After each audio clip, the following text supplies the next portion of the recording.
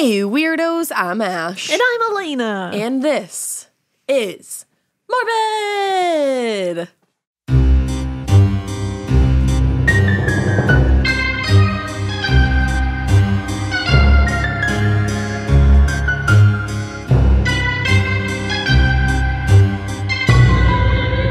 It's a listener tale. Which means it's brought to you, for you, by you, from... Fuck! It's brought to you, by you, for you, from you, and all about you. Now that we don't do them every week, I don't know what the fuck to say. But here's your treat. This is our treat. It's everyone's treat. It's just a treat. Treat. Say treat again. Treat. So it's a listener tale, and I feel like it's been a hot second. I know, I'm like so excited. We haven't done them for a month. I know, I miss doing them more often, but you know, that's the way the cookie crumbles. Yep. And here we are, we're doing one. So today we're going to be doing a theme. It's dreams and astral projections. Now, you might be like, what? But that's what it is, y'all. Yeah. But remember when I told you guys that I asked people in my dream what day it was, and everybody got real mad at me, and it was real weird? Well, some of you have also had similar experiences with lucid dreaming, and I am so fascinated with dreams and lucid dreaming. I feel like there's something more to it that we can't understand. I kind of think that, like, you go to a different realm when you're dreaming. I kind of love that. I think you might. Last night in my dream, John did stand-up comedy. That's very true. And that's another realm. That's another fucking realm. Although I think he would be a great stand-up comic because he has a great voice for it. He does. He does. Y'all love his voice. It's true. I do too. Like that's why you married him. love hearing it. Voice. That's it. That's the only reason. Face, just voice, his voice. vibes. His face is great too, but like his voice, A+. Primo. A+. Chef's keys. So I'm going to do the first one. And Fine. this first one is called, wow. I'm just kidding. Wow. Toxic. I'm bullying you. Stop bullying me. So Ew. this first one is entitled, Me and My Kid Had the Same Nightmare and Lucid Dreaming Glitch in the Matrix. Ah! So this one says, PDF attached. Old school smiley emoji. I love that. And I totally forgot to say my name, but it's Molly. LOL. It's fine to use. Thank you, Yay. Molly. Hey, pod girlies. Hey. First of all, I'm going to do the mandatory fangirl thing. I'd say you can skip this part, trim it down, etc., but we all know what you'll say. Never! And she wrote that. I wrote this one time with just the glitch part, but at the time I was pretty new to the listener tale portion of the pod. For some reason, I really slept on the listener tales at first. A lot of people did. Yeah. And that's okay. It's all because right. you all came and you all said, wow, I slept on that. A lot of people like to sleep on the listener tales. It's true. You know? But now that I've come to the light, I'm resubmitting with Times New Roman size 14 double-space PDF for your eyeballs viewing pleasure. Atta girl. Look at you, Wally. Also, I can't remember if it was Ash or Elena who said this, but I was listening to one of your pods recently on that spooky dooky Romanian hell forest, and one of y'all said It was me. One of y'all said you thought the words to Radioactive was... Ready to rock you. Ready to rock you. That was Ash. Always Ash. Well, I thought it was ready. What? How did you think it was this, Molly? Ready, know how I feel. Ready, know how I feel. I love that. Oh, and my late husband, obviously alive at the time, I'm so sorry, was like, the song title is literally Radioactive. We knew that, Molly. We knew, but we didn't care. So anyways, you're not alone. We were LOL. like, why is this song called Radioactive? I love it. Ready, know how I feel. Or Ready to Rock You. So that said, obviously I lost my husband. I'm so sorry. Big hugs coming your way. Before his death, I was a major true crime junkie. For a while after he died, it was sudden. I'm the one who found him, and I had to call 911 and all that fun new trauma shit. Oh my God. I know we just said I'm sorry, but like, holy shit. That's on I another can't level. imagine. I'm so sorry. I couldn't really stomach true crime, death-related things or 911 calls, which was just not like myself as a tried and true true crime junkie. I don't blame you at all. No, I don't either. And to be honest, I still don't like 911 calls. That's why we never put the audio to them because I think that's a really vulnerable time in someone's life is making a 911 call. It's one of the worst things you'll ever have to do. And even like transcripts of them every once in a while we'll talk about, but they bum me out. It's sad. Because it really is. You're looking at the worst moment of someone's life. Yeah. So I get that. Your pod helped me get my feet wet after he died and ease back into one of my biggest interests while keeping it lighthearted and respectful. And I love that about you guys so much. Thank you. That's like a really big compliment. It is. I know that shit's heavy to share, but sharing heavy shit here really do be the brand. So, ayo. But yeah, I just wanted to share how much y'all helped me in getting me to feel more like myself after the hardest thing I ever went through. More recently, I was diagnosed with this ultra-rare Pokemon of a metabolic genetic thing called CPT2, which makes me super weak and causes heart issues, blah, blah, blah. I did not say that. That's in the actual writing. Yes. Don't cry for me, Argentina. I'm so sorry that you're having to deal with this, though. I know. And anyway, now I'm getting some treatment. Yay. And less weak and trying to get into the gym and me, a lard ass. Same. Thoroughly looks forward to the gym because you live in my ear holes for an hour and I get endorphins/dopamine. Win-win. I love you. And Also, good for you. Man. Yeah, it's hard to motivate yourself. It's really hard. I ain't gone in about 2 weeks. And it's hard to motivate yourself anyways, but going motivating through yourself all when that. you're going through the trauma that you went through and also dealing with a Loss. like some disorder that you're dealing with that makes you weak, I can't imagine. Exactly. And it sounds like you have a kid. And that's a whole other set of stressors and like busyness, you know? Essentially, Molly, we think you're the baddest bitch. Essentially, Molly, the baddest bitch. Here's your cum. TM. Bum. Anyway, enough about my trash pile. We all got one. Let's give the people the weird shit they came here for. Recently, I caught the listener tale where y'all were talking about lucid dreaming by accident. And I remembered that you said to ask the people in your dream the date and time in your dream if you do lucid dream by accident and to report back. Well, flash forward to January 10th, 2023 in the year of our Lord. That's Drew's birthday. I love that. In the year of our Lord. I had a dream and that's how I know you're our people. Like just the way you talk. Oh, yeah. I had a dream and I actually lucid dreamed, which I typically don't do. But I guess I was doing so because, hey-o, I had a kidney infection that had me waking up 4 times a night to pee and was disrupting you girls' rhythm in a big way. Kidney infections are the fucking worst. Perfect storm for lucid dreaming, 0 out of 10. Do not recommend trying at home. So for additional context, before I actually get into this dream, I feel like it's important to note that I have a desk job and stream true crime/spook pods 8+ hours a day while I work, commute, in the shower, for leisure, etc., and never have nightmares, not even after hours of streaming Jack the Ripper content. If you know, you know. Or if as I like to say, Ick. I also need to provide some context that will make sense later. As a teen, I was sent to one of those make your troubled kid better camps that abuse kids. Oh, that's fucking terrible. I was held there for over 2 years in Wyoming, and it was all around an awful time filled with abuse and physical punishments. That's awful.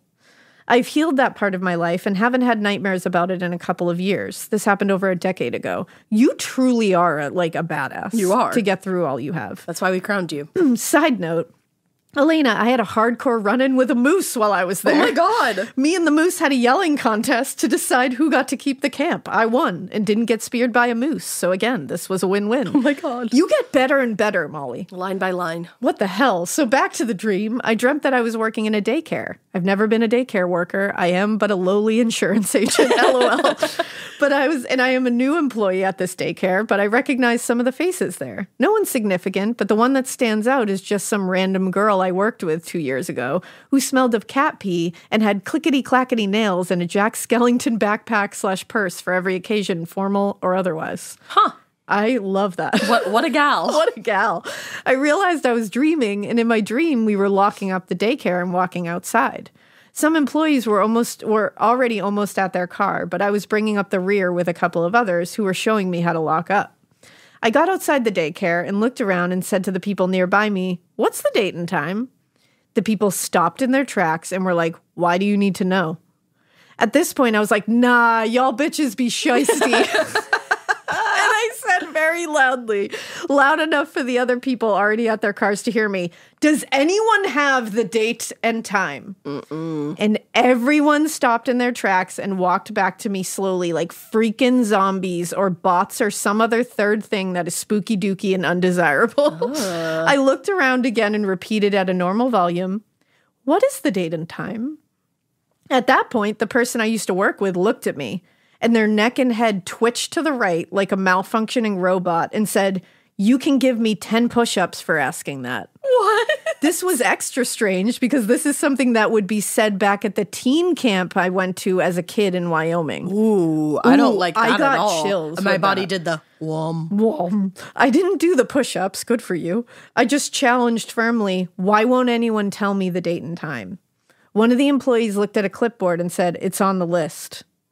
And another person looked at me and said, she's not on the list. What? And then I woke up in a cold sweat about to piss myself. That is spooky ooky. What the fuck? Part of me wonders if it's a nightmare just because of having remembered what was said in the podcast.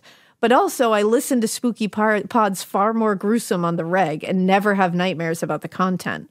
So I feel like I just real life pissed off the simulation. I think so. That's what I felt. I think so. Because I didn't feel like it was just something seeping into my subconscious. No. I'm sure it seeped in for me to ask, but the response was too strange. It was well, too and in your strange case, you didn't even know like what the response was going to be. Yeah, like I didn't want to know. And the only thing that I heard later was somebody got like a even weirder response. And my response was more just like people getting angry at me. Right. And then I kept switching into other like scenarios and even John got angry at me in my dream when I asked him. Weird. I want to do it. Yeah. If you thought that was weird, hold on to your butt cheeks, sisters. It gets weirder. Holden. For context on this second story about my weird-ass dream encounters, this happened a couple of months after my husband passed away. He passed in the bed in our home, so I had moved a new bed into the living room because I couldn't bring myself to go into the bedroom. Aww. My girls were sleeping in their bedroom again at this point, and it was a catty corner to the doorless bedroom that was not in fact a bedroom. Additional context, I have no bigger fear than snakes. When I was in Wyoming, I was almost bitten by more rattlesnakes than I can count. I live in Florida and have walked outside to find snakes sunbathing before and have noped all the way back in my home and jumped onto the kitchen table behind a closed door with the snake outside for safety. She is not a Slytherin, me is she. I'm a Slytherin girl. I am not. Anyway, I fell asleep. Aren't you a Hufflepuff? Sure am. Anyway, I fell asleep like any other night that I can recall from those days and drifted off to sleep. In my dream, I saw my youngest daughter, Ireland? Oh, I love that. That is a beautiful name. The way you spell it is really cool. Ireland. I love that. Ooh, that's really pretty. Then 4, standing in front of me. We seemed to be in some type of dense, jungly garden. She was almost glowing, just angelic-like and precious, parental bias aside. Out of nowhere, a python slithered into view and began to approach Ireland as though it were sizing her up, and it prepared to strike, detaching its jaw. Oh my God. Right as it began to lunge, I dove in front of Ireland, because you're a mama. Hell yeah. Reached my hand out and grabbed the massive nope noodle by the neck. Obsessed. Nope noodle. I love that. In my dream, all I could see was fangs and jaws, and I jolted awake in a cold sweat. That's really scary. Mm-hmm. Now, I'm a spiritual person. I've had many instances of premonitions or encounters with spirit, especially my hubs, who still hangs around for chats and a joke every now and then. Aww. When a dream is significant, I feel like it just hits different, and this one hit different. I know exactly what you mean. Like, you can't really describe it, but it does. It's got a different vibe to it. No sooner than I sat up in bed and began to process, I heard the pitter-patter of tiny feet running through my gaping door hole and pouncing onto my bed. Ireland said I had a nightmare and crawled under my covers. I snuggled her close and said, "Me too, Nugget. Do you want to talk about it?" Aww. She thought about it for a moment, then said, "No. Do you?" I smiled and said, "No, I don't think so. Maybe another time." Aww. Well, we eventually drifted back off to sleep and went about our routine for the day.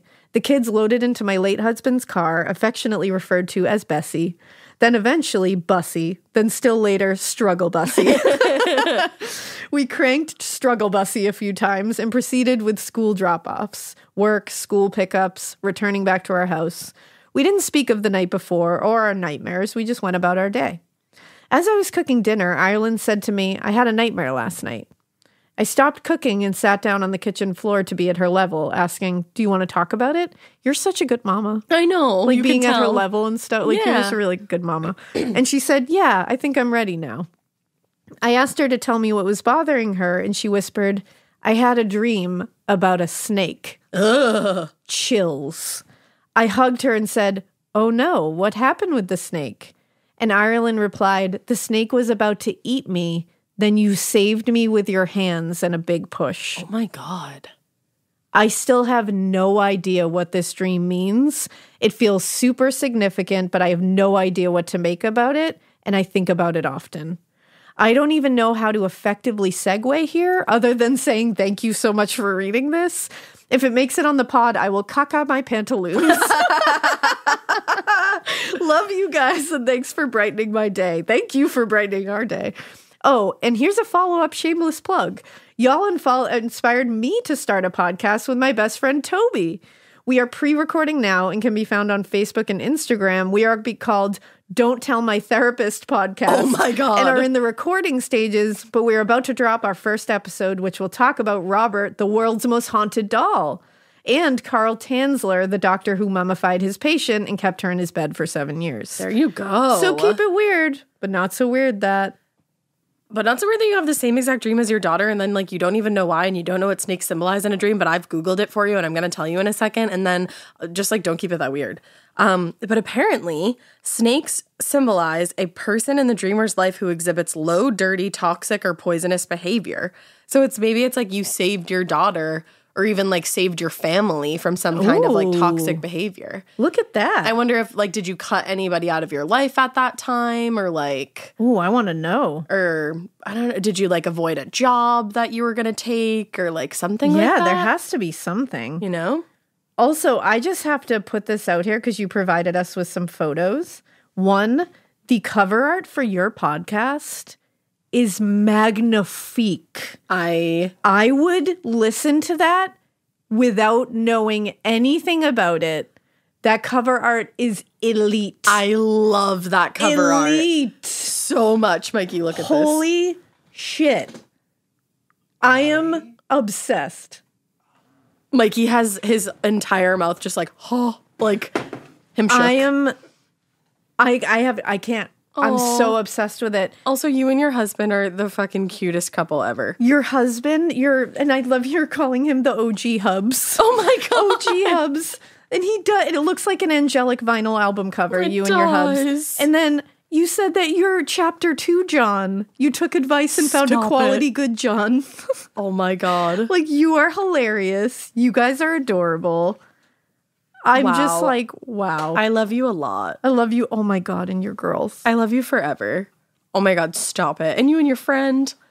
Oh my God. These children are fucking adorable. Molly, we're in love with you and your family and Snake Baby and all of it. Oh my gosh. And that means, I think you must have done something that you didn't know you did. Yeah. So, like, to save you and your girls from somebody or something that would have been poisonous. This is from The Cut. It says, if the dream was terror-inducing, start with how the dream made you feel. That will tell you how urgently you want to identify the potential stressor in your life and address it. A snake within a nightmare is a very good indication that your subconscious feels there's a toxic person in your life that is an immediate threat, meaning their toxic behavior has reached a point where your subconscious level has had it and it needs to slap you into attention. There you go. I think that's what it is, man. So take a look, and also... Take a look, Queen Molly. I'm excited to listen to Don't Tell My Therapist podcast, because holy shit. I know. Let me see. I'm wondering if it has come out yet. And either way, I'm waiting for it. I'm going to listen to it on the way home. And if it's already out, I'm listening. Ready? Wait. Don't tell my We're going to check, and we're going to tell you if it's out. Pissed. Oh. No. Not yet? No. Okay, Wait. well, we're waiting with bated breath. I'm waiting. Put it on your to be listened. Come on, Molly and Toby, let's do this. Molly and Toby. That was such a good story. Thank you. The best cover art ever. Exactly. Okay. My next one is called Listener Tale, Glitch in Time, and I can already see that it is a bordered PDF, and I am literally so excited right now. Oh my goodness, it's bordered with spider webs. It sure is, and then there's a little spider on the slide. I love it, it's adorable. It says, hello, attached is my tale about a glitch in time. It is about a 10-minute read, and is a double space puttifa. Also attached is my best Tinder pic and my cat who helped me write this. I'm obsessed with all of you. That's a great Tinder pic. Your tattoo is Gorgina. Oh, is that Medusa? I'm obsessed with your cat. What's its name? And thank you for this. It says, welcome to your worst nightmare, ladies.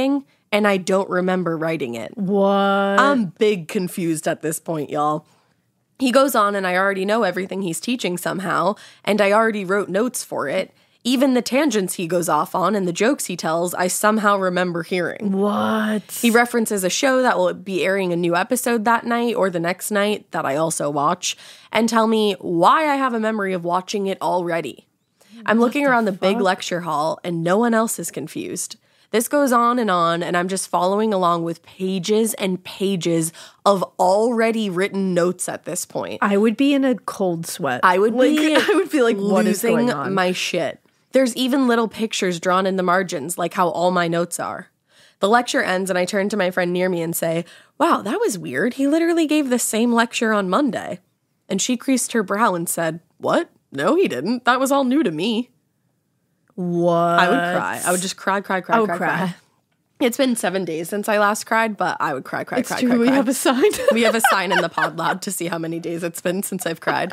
We're going on a week right now, baby. So don't make me cry. So don't make me cry. Don't make me cry, Argentina.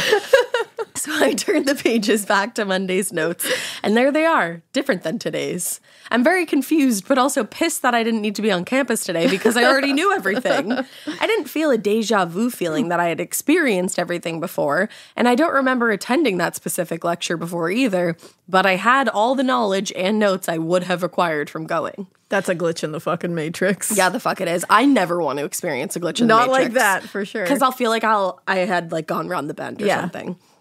So the rest of the day was also not weird at all, except for the show that aired the next day. I watched it with a group of friends, and I could recall that I had seen that episode before, even though it had never aired before. What? Walking Dead, maybe? Nothing like that has ever happened to me before or since. I'm getting goosebumps right now just thinking about it. Did I travel to a new timeline or just pass through real quick and I don't know what's happening? Please help. Maybe a Liz from another timeline was just trying to help a girl out with these notes. God knows I needed it. I'm very connected to the spirit realm and very often have paranormal experiences, but this was just very different. I guess I just pushed it down where all my other emotions go, lol, and decided not to process it, and then I eventually forgot about it for years. I figured no one would even believe me if I told them anyway, so I've kept this one deep inside until now. Hell yeah. Keep it weird, but not so weird that you get to class, already have the notes because some weird glitch in the time, but you have no memory of actually taking said notes, so you really should just have stayed home. I need to know what all that kind of shit is. Like, I just need someone to be like, yep, it's a simulation, everybody. But they won't. But no one will tell us. They will never tell us. No one will tell us. It's scary. And it bums me out. I don't like it. Oy. Well, okay. We're going to move on because that's scary and I don't want to experience it. I'm freaked out. But we're going to move on to Listener Tales Alternate Universe when my brother and I found a road that doesn't seem to exist. I am quite literally so fucking excited. So we're getting better. It says, hey all, the name is Joseph. Feel free to use it because this will absolutely earn me some big bragging rights if you choose to read it on the pod. Well, bragging rights achieved. There it is. First things first, I love the show. Your boy has ADHD. That must be the theme too. It has frequent episodes of hyperfocus, of which y'all's podcast has been the subject of since April of last year. Excuse me. That's coming up on a record time for my obsessions. If you're wondering what currently holds the record, it's Hamilton. Ooh, same. At some point, I watched it on Disney Plus with my family and then started listening to it on Spotify during a 13-hour drive to Florida to work in the Everglades National Park. That's so cool. We saw a pelican kill itself there by jumping into a crocodile. Oh, no. But that's a story for another day. All right. Anyway, I became obsessed with Hamilton, memorized the entire thing word for word, learned pretty much every historical discrepancy between the musical and the actual life and events of Hamilton's life. My lovely wife even got me on the biography Cherno wrote that inspired Lin-Manuel Miranda to write the now world-famous musical and took me to see it in real life a couple of years back. She's really the best. Shout out to your wife. All that to say that y'all really might beat my Hamilton obsession record. Hell yeah. Anyway, I realize I'm rabbit trailing here. I've wished for a while that I had a tale to send y'all, so when you told us to send in tales of traveling to alternate universes, I got extremely excited because I have a chance to talk about this. I posted this on Reddit on our glitch in the Matrix some years ago. It's like a Reddit thread. Some years ago, and it ended up being talked about on a few YouTube channels, posted on blogs, and no one really seemed to have a satisfactory explanation for it. Well, shit. I've attached the story itself on a 14-size double-space put-a per tradition. Yeah. Enjoy. I love you, Joseph. This is going to sound like a load of crock shit, but I swear up and down that this actually happened. About 4 years ago, closer to 10 now if you're reading this in 2023. Damn. I'm confused. I lived in this fairly small fly speck of a town. At the time, I had lived there for about 12 years, so I knew my way around. Our house was about 1.5 miles away from the nearest neighborhood. Our mom intentionally picked that house due to the lack of neighbors. Your mom and I have that in common. It was tucked away. That was great. It was tucked away on a back road with the woods surrounding it. Every now and then, I like to take walks with my little brother, who at the time was about 13. We decided to do just that. We headed up the road and decided to try a new path or a new clearing that we hadn't discovered yet. when we noticed something a little shocking. Just off the road that led almost directly to the neighborhood, there was a brand new paved road. No, there wasn't. Every road in that part of town was gravel road, so seeing an out-of-place paved road was pretty unusual. We stared at it for a while and came to the conclusion that it must have been made within the last few days, due to the modern but slow growth of the town. However, we had no explanation for how they did it so fast. We decided to explore it a bit. I remember as soon as we set foot on the road, the air became notably colder, by at least 5 degrees. The road itself was a black pavement, but no dividing lines. It was surrounded by some thick red trees that resembled redwoods, but they were too short and non-native to our state, southern Arkansas. We walked on the road for about 3 miles until we decided to head back due to it getting dark. When we got off the road, we felt the temperature go back up. My brother and I agreed to explore it the next day. Also, my brother ever so kindly reminded me that I left off a key detail when I posted this on Reddit some years ago. As we were headed back, something kind of odd ran across the road. It stopped maybe 80 feet in front of us, and at first glance, it looked like a deer. But after a moment, we realized it was something else. Was it a not deer? A not deer. It had short, dark, It had short, dark, far, very large black eyes, and a mouth that looked, for lack of a better description, too human for comfort. The body of a regular white-tailed deer and 4 long legs. It briefly looked at us, lifted itself onto its back legs most of the way, sniffed the air, and then booked it into the woods. That was a not deer. That was a not deer, my friend. We had lived in the area for some time at that point and thought we were familiar with the wildlife, but we had never seen anything like that then or since then. Whatever it was, I really don't think it meant to harm us, but more so wondered why these 2 hairless apes were gawking at it. Yeah, right. At roughly, because it was probably like, you're in an alternate dimension, my dudes. You don't belong What is here. that? At roughly noon the following day, we set back out to explore this place, only to discover that the entire road was now missing. What? When I say missing, I mean the trees that were cleared to make it had apparently grown back, with no sign of the redwood-like trees. What? We even began to explore the woods once more, but only to find no sign that it had ever existed. When we asked our parents about it, they said they knew nothing about a new road work being done near us. What? I've searched and searched for this place, as has my brother. We even went as far as finding some older maps of the area, but nothing listed any road there. We did, however, ask some of the long-timers of the town, and one gentleman that we'll call Mr. A said he thought he remembered finding a same or similar road as a boy in that area, but said he didn't think too much about it as it was many, many years back for him. Honestly, I'm stumped. I don't even live in that state anymore, nor does my brother, but we've talked about going back home at some point to see if we can track it down once more. Maybe in the era of smartphones, we can actually get some photographic evidence. Thanks for taking the time to read this. If y'all are ever in the greater Atlanta area where my wife and I now reside, hit us up and we can tell you where to go that you probably won't have a stolen organ. Oh no, I don't want a stolen organ. That is so weird. It's absolutely terrifying. These are the kind of things that just like stump me. Because how do you explain these certain glitches that it's like this existed, then it didn't? I don't know. And people have had these things happen before. Like, this is a very common thing that somebody will be like, I was here. And I remember things happening like that where I'll be like, no, I am 100% sure that there was a road here. There was something here. Well, and it's even like the Mandela effect. Yeah. Like when you look at like the Bernstein Bears or the Berenstain Bears. And it's like, I was looking at a TikTok of it the other day and there were so many of them. And I was like, no, that's not the correct version. It is not the Bernstein Bears. No, it's the Bernstein Bears. Get out of here. And then there's like so many other ones. Yes. It's fucking weird, dude. It is so weird. It's the government. It's the government. I think it is. Don't shut down the podcast, government. Oh my God, imagine. They wouldn't, because then everybody would know. Everybody would know. Okay? You heard it here first. Government. No, I'm just kidding. It's not even the government. All right. Well, my next one is Grandma Cassidy as a banshee or 9/11 morning dream. Damn. I'm scared. I'm assuming these are two different things. I don't know. It says, hello, ladies. I've been listening to your podcast for over a year, and I love it. Thank you. Thank you. As a former prosecutor, I really enjoy your take on cases. Ooh. It's refreshing to hear the not lawyer opinions on all things morbid. I wish more of the lawyers I work with had your common sense. Thanks. I know. Your witty banter really makes your podcast outstanding. I have an hour-long commute, and listening to you both take a deep dive into some of the gnarliest murders helps me pass the time as I idle in the Hugh Carey tunnel and mentally count down my days until retirement.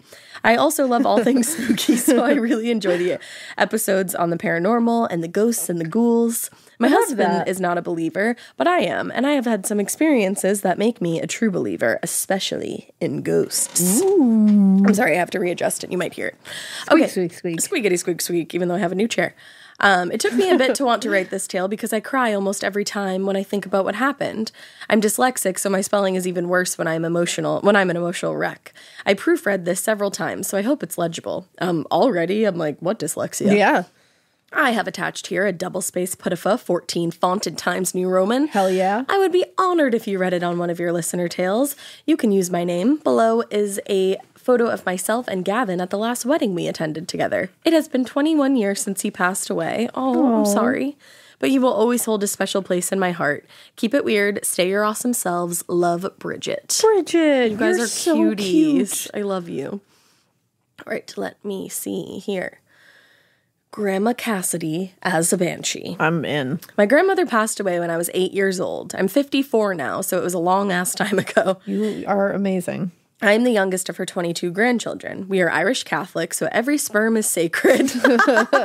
I am one of 5, my mom's one of 7, and Grandma was one of 13. Damn. Holy fucking shit. You get the mathematically progression, and perhaps with each passing generation, sperm was deemed less sacred.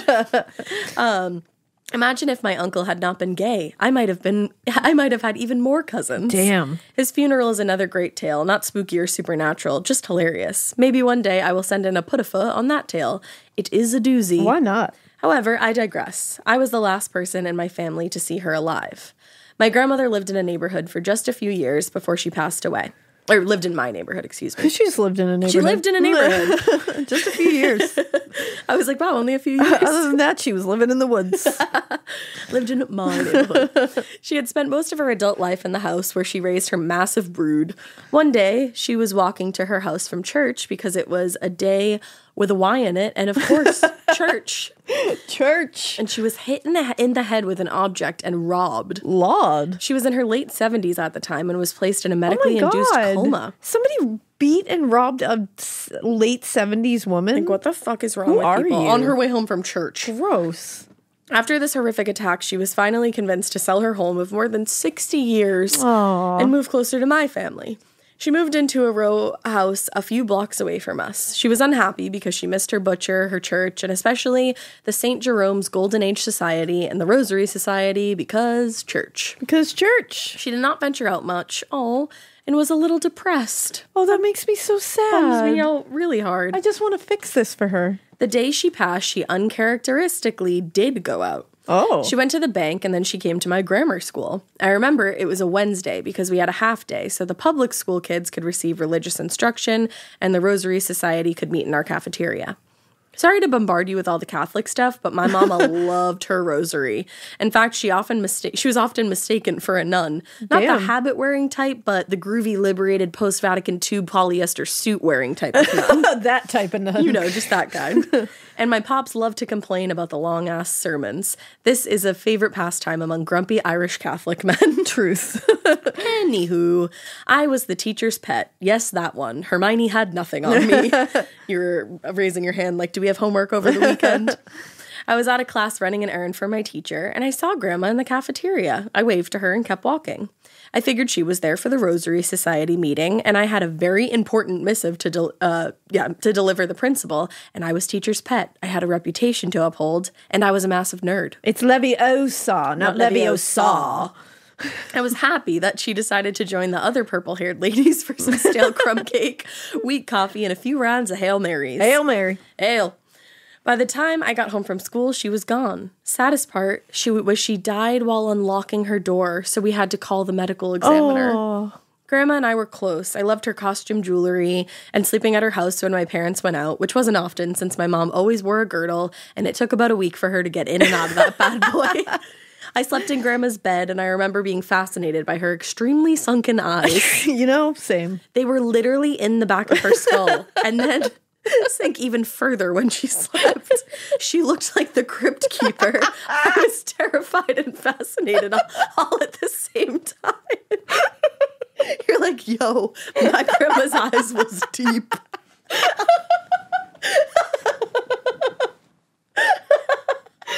I'm crying. Those eyes, though. What them eyes do, Nana. Okay. Fast forward to 2001.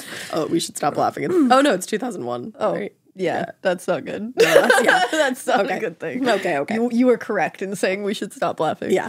Fast forward to 2001. It's important to note I never dreamed about Grandma until the year 2001. I live in New York City, and in 2001, I was living with Gavin, who was a Brit. In the summer of 2001, my dad got very sick with cancer. I'm sorry. He had his lymph nodes removed, and the surgery really took its toll. We were all really worried that he might not survive. In early September 2001, I dreamt about my grandmother. In the dream, my grandmother was lying on the floor of an all-white room wrapped in a shroud, and my mother was sitting next to her sobbing. In the dream, I approached my mom and grandma. I moved the shroud away from my grandma's face, and she sat up and let out this horrific wail. Oh. Her face was so contorted, she looked like the painting The Scream. Oh, my God. I woke up so suddenly that Gavin woke up too. I was upset because I believed my grandma was trying to warn me about something awful. To my mind, she looked like a banshee, which in Irish folklore is a harbinger for death. I was just going to say. I told Gavin about the dream and said I think it meant that someone was going to die. He hugged me and told me that my dad was a tough old buzzard and he would live a long life. Oh, Gavin. Oh, no. And that was like such a sweet thing that he was like, I'm going to comfort you. And now I see where this is going. Oh, on September 11th, 2001, Gavin got up early for work because he had a meeting. His dad was visiting and he was driving into Manhattan with Gavin to catch a bus to Mass. Gavin's aunt and uncle lived there. He kissed me goodbye and said, "See you tonight." I fell back to sleep and got up about an hour later. At the time, we lived in, is it Bayonne? Bayonne, I think. Bayonne, New Jersey. I worked in Midtown, but that day I had a court appearance in Brooklyn. I got to the World Trade Center where Gavin worked around 8:55. I was in the mezzanine under the towers and heading toward the subway. I heard a loud pop. People started running and I had no idea what happened. A security guard ran over to me and told me to get out of the building now. Oh. So I ran out and across the street. The first tower was on fire and there was paper fluttering everywhere. I asked a man what happened and he said, "Plane hit the building." Oh my God. I tried to call Gavin, but the cell service had cut. I asked the man, "You think they'll evacuate the second tower?" I was worried because Gavin worked in the second tower. He said definitely, so I decided to hop on the subway and go to court. I thought that some untrained pilot like JFK Jr. had gotten confused and crashed their plane by accident into the building. That's what we all thought. I was a little distorted and took the train... disoriented, and took the train going in the wrong direction. I got off at the next stop and went to the street level. I saw all these people running up the street away from the towers. A woman grabbed my arm and said, "Run." Oh. And then I heard a very loud boom. A few blocks away, I found a payphone. I wanted to call my office to tell them that something happened at the towers, and I was not going to make it to court. As I waited on the line for the phone, I heard someone say, "A second plane hit the second tower." Oh my God.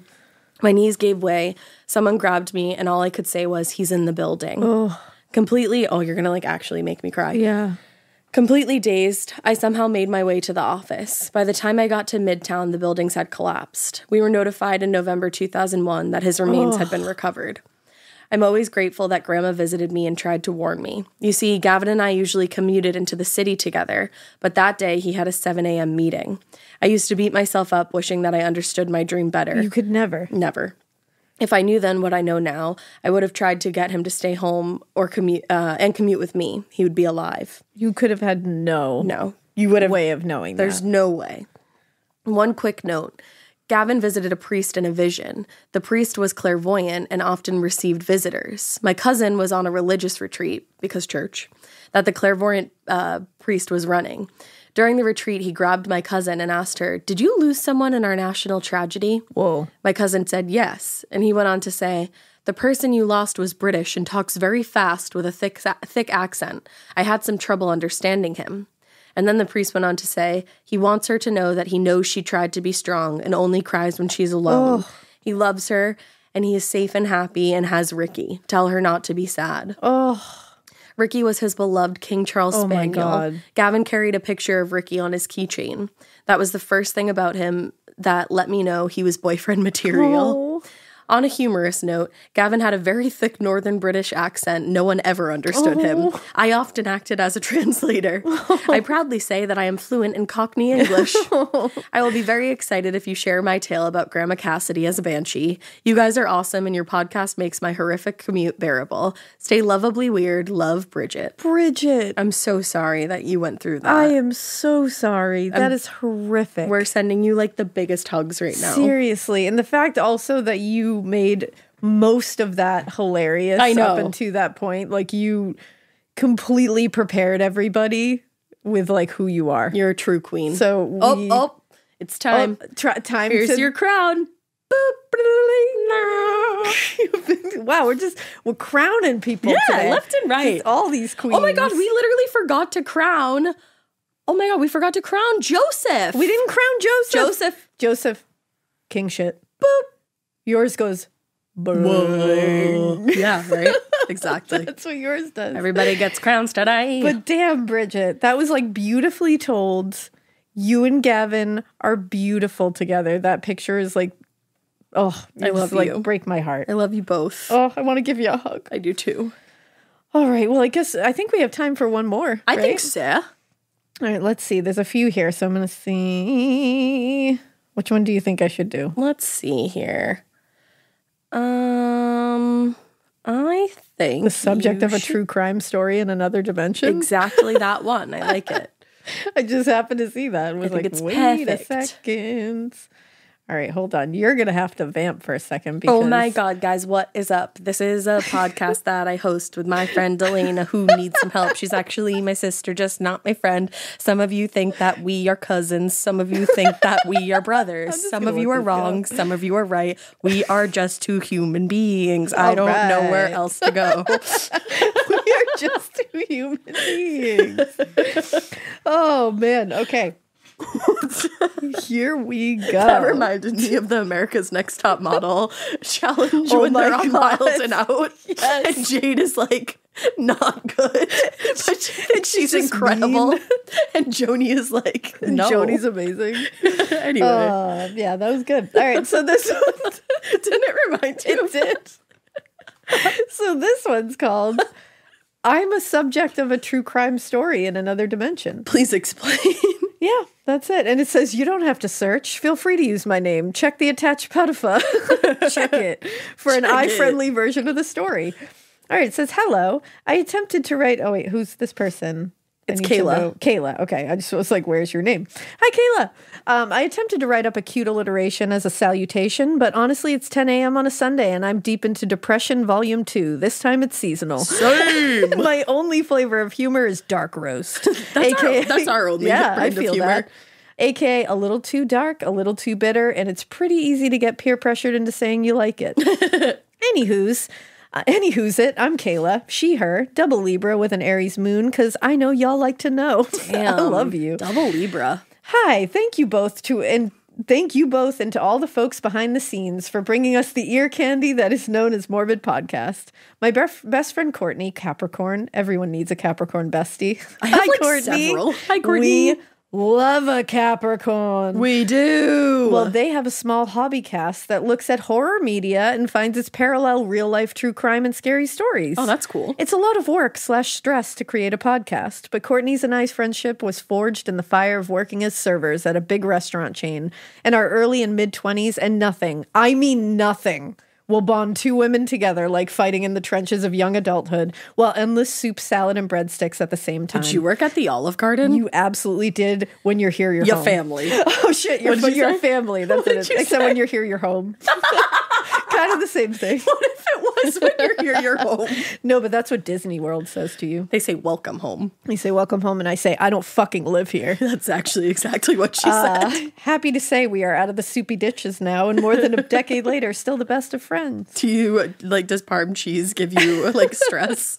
It says, you don't have to read this part. Because sometimes there is such a thing as shameful self-promotion, but our cast is called Nothing Scarier, and it would be just feel amazing to know that y'all know it exists. Nothing scarier. Nothing scarier. Nothing scarier. It's a podcast. Courtney shared y'all's podcast with me, and damn it if I didn't jump in with 2 feet and nary a K in the world for what diving into the bottom of more than 300 episodes of true crime consumed at breakneck speed could do to a person. Just imagine what researching it does to a person. Exactly. That was a few months ago, and I'm just about caught up now. Only reason I haven't continued to rapidly devour episodes is that I shared y'all with my husband. Gemini. Everyone also needs a Gemini life partner, in my opinion. I was waiting for it. And now we have to listen to episodes together. I mean, we could listen separately, but there's a partner rule there, right? Once a show goes from a my show to an our show, you've entered into a blood pact that can't be broken. I don't make the rules. You are absolutely correct. You are correct. Thank you so much for all that you do, including delivering stories with a victim-first mindset and bringing so much light and dignity to very often horrible and heartbreaking situations. Thank you so much. Thank you. If y'all end up reading this on the cast, I might not shit myself, but I will have a full-on existential crisis in the best way possible. As an air sign should. So, dear listeners, if you see a 30-something-year-old average-looking chick millennial completely disassociating while shopping with headphones in, it might just be me experiencing an out-of-body moment in a cereal aisle. I'll start breathing again in 5 minutes, don't worry. Only one headphone in when you're shopping. That's right. I was listening to one of your most recent listener episodes, and someone called out for other dimension stories. Aww. Specifically, they mentioned someone retelling the story of them getting trapped in a dream for a lifetime. When I heard this, I thought, oh, I have one of those. What? So hang tight and don't let the bed bugs bite as I tell you why I might be the subject of a true crime story in another dimension. Ever since I was very little, I've always had a tense relationship with sleep. My family has told me and you know what? I feel like I should update everyone on this because people were like, how is it going? My youngest sleeps now. It's crazy. It's awesome. Her temperament, totally different. So she sleeps now. She decided that she was over that whole thing. And we were over it in the beginning. So I'm glad that she joined us. Ready to join me. But thank you guys there you go. Knock on that motherfucking So thank wood. you guys for asking because people have been like, how's that going? Are you all right? Yeah. So I appreciate you guys. Well, but now you have puppies that don't sleep. I do. Now I have those. But, we've been conditioned for it. And they fuzzy. They fuzzy. My family has told me one of the only ways to get me to sleep was when I was a wee BB was to allow me to lay on my dad's chest for a while and listen to his heartbeat to fall asleep. That is the purest thing I've ever heard in my goddamn life. There are a number of photos of me as a little human potato sleeping on my dad's chest, holding him hostage with a tiny mite that can only be wielded by a small, sleep-resistant child in a house with 2 absolutely exhausted parents.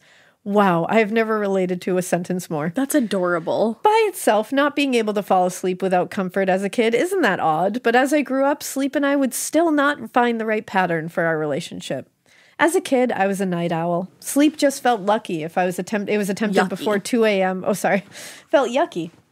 If it was attempted before 2 a.m. at the earliest. Honestly, still does. Side note, someone sent my parents gift cards and gold stars because 2 of their 3 children shared a bedroom and could not have had more opposite sleep patterns. Oh, no. Where I am and always will be a night owl to the extreme, my younger sister, a Virgo, is sunshine itself. Out like a light at dusk and up like the little beam of sunlight she was with the rising sun. That checks. I'm sure y'all can imagine the type of sister fights that can break out when the disruption of sleep is as constant and unavoidable as taxes, death, and my sister's chipper joy at 6 a.m. For real, the fuck. Love you, Jen. Love you, Jen. I was around 4 or 5 when I started sleepwalking for the first time. I can half remember one of the very first dream bleeds I had as a kid. I call them dream bleeds because while this one was scary, they aren't always scary. Sometimes my dreams just leak out and show up in the real world. And the first, I love how casual that is. They just leak out. You know, just a dream bleed. And the first dream bleed I can recall, I had woken up and found that all my stuffed animals were staring at me. Hate that. Every single one in the toy box peeking up at me. Every toy on the floor rotated to have its little face pointing at me. Even my chosen bedtime companion, a Care Bear, they were all staring at me. Now, I was 4-ish when this happened, so I don't remember much more than the eyes and the fear at this point. Oh my God. But at some point, the eyes started blinking, and my undeveloped brain screamed, "Run for it!" I bolted out of the bedroom, fish flopped like a salmon running a river over the baby gate covering the entrance to our room, and ran for my parents. Even as they sent me back to bed, I remember the eyes of my stuffed animals still following me. Sometimes the dream bleeds are like that and will hang around even after reason has called them out for not belonging there. That's a terrifying dream bleed. I don't like it. We moved to I also love the term dream bleed, and I think it's a great band name. Hello, Cleveland! We are Dream Bleed! Can we call it? Or is it yours? I'm going to TM it. No, I'm just kidding. I'm just kidding. It's yours. You came up with it. We moved to a new home when I was 5-ish, and it was here with the dreams of my village would start happening. What? In this dream, I would start sleepwalking more and more to the point that latches had to be put up high on our screen doors, or else I might escape into the night chasing one dream idea or another. Oh, no. Like the time I walked to the back door late in the night to go outside to go swimming in early spring in Michigan when we didn't have a pool. or another evening when I decided I needed to go outside and catch the buttons, whatever they were. I love this. Okay, Coraline. Honestly, nothing at this point really seems strange or unique. I was a kid with a shit sleep pattern while my brain was developing. The rational side of me is very aware that there isn't a lot of facts or measurables to pin the idea of me floating off to another dimension on. However, I'm not sure what else this could be called. When I was 6 or 7 in elementary school, but not the upper level yet, I started dreaming about my village. In my village, I was me internally, my internal monologue, my thoughts and feelings and wishes. But on the outside, I looked a little different. Whenever I went to my village, I would be lucid dreaming. Although at 6 or 7, I didn't know what that was called, it felt like I would go to sleep and wake up at a different place and time. My first visit to the village was scary. I felt everything like I did when I was in my normal body, but the body I was in was just slightly different than mine. The skin a little darker, sun-kissed, hair a little shorter. The one time I saw my village face in a mirror, it didn't look like me. Ooh. That's I don't weird. like that. I looked like I was a relative of non-dream me, but my features were all different. Seeing my other face made me so sad that I never looked in a mirror again when visiting the village. And for a long time, if I suspected I might have a dream bleed going on in the real world, I'd avoid a mirror until I could have confirmed I was fully awake. Ooh. Interestingly enough, this has led me to be able to navigate my house confidently in the dark, especially during late-night bathroom trips. No light means no mirror and chance to see my other face. Old habits die hard, I guess. Side note, I needed to take a break here for a minute because honestly, I miss my village and my friends there, and I didn't realize that it would make me this homesick to write about my village. But that's not very tough, rational, totally chill boss babe of me, so let's get back to it. Over the years, from 6-ish until I was in my mid-20s, most often when I dreamt, I would go to my village. I would still have regular dreams, but from 6 on in my life, I very rarely have a dream where I am not aware I am dreaming. I can choose pretty easily to take control of my dreams if I want to, and don't frequently because as an adult, I've learned that this is what triggers night terrors and dream bleeds. For almost 20 years of my life, I built a life in my village. Whoa. That's really fucking cool. You have Minecraft in your brain. You have The Sims in your brain. Yeah, that's the generational difference between us. Here's the generational difference. You got The Sims. I knew my house there, which I shared with other visitors. Whoa. I knew the neighborhood and the people who worked for the village. Did you hire them? I say village because it was small, in a valley surrounded by trees. There were landlines, but no cell phones. Even after cell phones were common in the real main world, when I visited, I could walk around town with my village friends or by myself. I was always around the same age I was in real life, and typically had the same ideas I would in the real world. That is, non-violent ones or ideas of theft or destruction. Glad to hear it. One time in my village, I stole something from someone's house. Not glad to hear that. Being that I was aware I was dreaming, a visitor and a teenager at the time, I didn't think anything would come of it.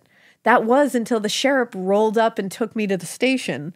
He told me I needed to be respectful to the village, even if I was a visitor. He told me that because this village had visitors, they had to be even more strict with the laws. Otherwise, the people that belonged to the village would be in total chaos. What? Seemed reasonable to me. There were the people that lived in this village, and they needed the people that visited from the real world to be respectful. The sheriff told me that they've had to lock visitors up before and even execute them to stop them from harming the village, and that that he wouldn't want that to happen to me. I've had enough. And she wrote, fair enough. Having the fear of the local law enforcement slammed into me, I went back to my regular visits and was respectful to everyone, visitors and residents alike. You might be wondering at this point, how does it all go wrong? Turns out, it all goes wrong pretty spectacularly, with a lot of blood, some time served, and what I think was my execution. Oh my God. I should say here, for the sake again of trying to be rational, I have a very active imagination, a constant monologue, a touch of mental health issues, and if you believe my For You page, probably some neurospicy symptoms. This is very relatable. You know what? Same. I think you're just an air sign. My real life during this time was touched by violence, death, and the divorce of my parents. Honestly, this was good for everyone involved, though. You feel me. And a number of other consequences for the reckless behavior one can develop as they grow up in a world as steady as a house of cards during an earthquake. It's very possible that just like a dream bleed, I had a reality bleed back into my village dimension, bringing with it some of the issues I was dealing with back in the main timeline. I certainly hope so, because I don't think I committed the crime they found me guilty of. Holy shit. One visit to my village in my early 20s, everything would change. I woke up, quote unquote, in my room, in the cabin at the top of the northernmost hill in the valley. My village room was covered in plants and had far too many windows for someone who typically slept in well past sunrise. It was beautiful, though, and the bed was comfortable. Waking up in the village is really the only time I can remember waking up feeling rested. As a reminder, when I was in the village, I could feel everything like I do when I was in the real world. I could hold my breath, swimming with friends in the nearby river, gravity applied, and I could feel my feet hitting the earth. This place was either real or the most realistic dream to ever recur. This is crazy. I am fascinated by this. But like in the best way. On this particular day, I put up... Oh my God. Is that you? Scared the shite out of me. That scared me too. Sorry, everybody. That's my phone. I thought I turned it on silent. I think I turned it on to show everybody my text tone. Oh my goodness. I apologize. Crazy girl. I wanted to show everybody my pinhead text tone. On this particular day, I put on my brown hiking boots and walked out my bedroom door in a hurry. When I got to the hall, there weren't any other visitors there, which was a little odd, but wasn't any cause for concern. I walked down the flight of stairs that led right to the front door and out into the day. Everything was silent. No birds, no people walking on the street, no bugs in the air, no one mowing the lawn, nothing. I remember feeling very, very unsettled. I'd been scared in the village before, but nothing like this. I decided to go to the neighbor's house to see if they were home. I wish I would have gone back to my village room and watered my plants. Maybe then I'd still be allowed back. Oh my God. This is just like fascinating to me. I went to my neighbor's house. A lovely woman and her husband lived there with their dogs. I never remember exactly how many. The door was unlocked and I very stupidly let myself in. When I walked into the house, all was similarly silent as the world was outside. My fear grew, but with it, something different. Now, like I said, when I was here, my feelings were my feelings. I controlled my actions. It was me. But just then, walking into the silent house of my kind neighbors who had been there since I first visited as a child, I felt rage. Rage like I had not felt before in my real life or in my village life. It was compelling, and soon I felt like it was controlling me. As I walked further into the house, down the long hall that was characteristic of all the homes in the village, regardless of their design style, my boots started slipping and something on the floor. Oh no. Trigger warning for gore and implied violence, y'all. I walked into the living room and saw everything that had been splattered in blood. Spray up the ceiling and the walls and puddles on the floor. The rage I had been feeling took over then. It was my body and my village, and I was no longer in control. I started smashing photos on the walls, turning over furniture, throwing things out of cabinets. I remember running up the stairs and in and out of the bedrooms, covering any mirrors with whatever I could find before destroying the rest of the rooms. A few things to note here. I never, and very thankfully, saw the bodies of my dream neighbors, just blood. And I had never before this visit not been in control of my dream body here at the village. Never. After the destruction of the house, a number of villagers arrived at the front door. I'm not sure how they got there or how everyone knew to come, but they were there. And suddenly, I was in control again. Fear took over and I bolted into the woods. I felt like I was running for my life, which was silly because I knew I was dreaming, right? Eventually, the villagers caught me and arrested me for the absolutely heinous murder of my friendly dream neighbors. For the next 2 years, anytime I would dream about the village, which was becoming more and more rare, I would be in a cell, jailed, and awaiting trial for the murders I swore I didn't commit. What the fuck? My visitor friends would visit me in jail and tell me of all the things that they were doing to try to get me out. Eventually, they would stop showing up. This story is already very long, but in the interest of brevity, I'll jump to the last time I remember going to the village, which was now really my cell. I woke up, this time in prison. I'd been convicted while I was in the real world, it seemed. I sat up over the side of my uncomfortable bed and looked around the room. No windows at all here in the prison, but they did give me a paper and a pen to write with. I was doodling, thinking about what I had to do in the real main world at work tomorrow when the sheriff came in. He sat down and told me my last appeal didn't go through, that I would be executed the next day, and that he wanted to come down to talk to me about it. As a reminder, I'd been visiting the village as a prisoner for years now and had several times been told there was nothing they could do. If I was guilty, the price was execution. At this point in my life, sadly, my other dimension dream village had become a really boring way to pass my sleeping hours. I had lucidity, but no freedom. This is so wild. I feel like you need to write a book about this. Truly. I remember the sheriff telling me he was sad for me and that he'd miss me. The only things I recall from the case was that they had my dream boot prints in the blood. I'd been found on scene. As a visitor, I had no alibi, and there were no other visitors at that time. The case was open and shut. The rules, as I was warned years before, would be enforced one way or another. I told Sheriff that I would miss him and the village. I told him about the controlling rage, and he nodded, as if this had happened to others before. I woke up to my alarm for work before I got to say a proper goodbye, but I made sure the sheriff knew I knew it wasn't his fault I might not be back. And I never got to go back. I have memories of the village, of my neighbors, my plants, and my adventures. I wonder sometimes if I'll ever run into another visitor to my village in the real world. Not sure how they would recognize me, but I like to think we could prove to one another that this place exists. Maybe I shouldn't call this world the real world, though, because the village was very real to me. This would be just the one I'm tethered to and would come back to. I like the life I've built here, too, but man, do I miss my village. Nowadays, I choose to not take control of my dreams. If I ever have a dream bleed, my safety net is asking my husband if I'm awake or not. Thankfully, he never uses this vulnerability to mess with me and quickly lets me know if I'm in the real world or still dreaming.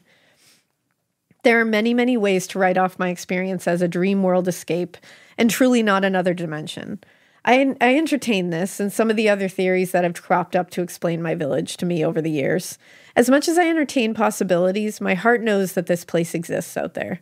I feel homesick for my village and my friends there and wish deeply that I could find a way to clear Dream Me's name or bring me back to life on that side. But hopefully, if a true crime podcast exists in the village now, my case can at least be a tantalizing story of a possible wrong conviction. Or used to warn visitors to go back to their room if they arrive in the village to a strange silence. I hope the fate of Dream Me at the village is a hotly contested controversy that the village folks still chat about to this day. I hope the sheriff that warned me never felt guilt about the outcome, and that any family of my dream neighbors feel they did get justice if it means they'll be at peace. Lastly, I hope you've enjoyed my story, and if you ever find yourself waking up in a small village in a beautiful valley, you take a walk up the northernmost hill to the large cabin on top. While you're there, please water my plants for me. I don't think they've had a drink in a while. Sending love, Kayla. That was... I just got full chills. Absolutely captivating. I'm not kidding, Kayla. Write a book. Write a book. I will make a show out of that. Make a TV out of that. I'll back you up that is your fucking story. If anybody tries to steal it, I will literally go crazy. Motherfucking Kayla TM. Kayla TM. That's one of the most captivating stories that we've ever gotten on this podcast. And when you just ended that with, if you ever wake up in a small village in a valley, walk up the northernmost hill to a small little cottage. Nope, it's large. A large cottage, excuse me. You water those fucking plants. Because I don't think they've had a drink in a while. Beyond Haunted. words. Like that is the most haunting shit I have ever heard. I believe your village exists. It does. I've never heard anything like that before. Guys, I can't wait to go to sleep tonight. Holy what the shit. fuck? I've never heard anything like that Never before. in my GD life have I heard something like that We before. gotta end there. But I will have dreams that, like, do you ever have a dream that you know you've had before? Yeah. Yeah, like, I have had that before. I wonder if that's like a, you know what I mean? Fuck. Like it's a like village. that. It's like that game Second Life. Lost me there. It's like literally, I only know of it because they had like an Office plot line about it, but it's like a real game called Second Life, and it's like basically a Sims kind of thing. Yeah, yeah. But you make like a whole life, and it's like that's what your village was. That is what your Sims village life. was. That, I'm like, Wow. that was the perfect one to end on. I'm just shook by that. Wow. Truly. Wowie kazowie, Damn. Kayla. All right. Damn, Whoa. guys. It's time for us to go to sleep. Holy shit. So thanks for those listener tales because, Shit. damn. You just rocked us. Yeah, I don't have words left. So I'm No. just going to say the usual thank you for listening. And we hope you keep listening. And we hope you keep it weird. Just as weird as Kayla. Yeah, keep it that weird. Just as weird as Kayla with a That's C. awesome. Damn. Shit. Oh my God, Kayla, we forgot to give you your crown. Are you ready?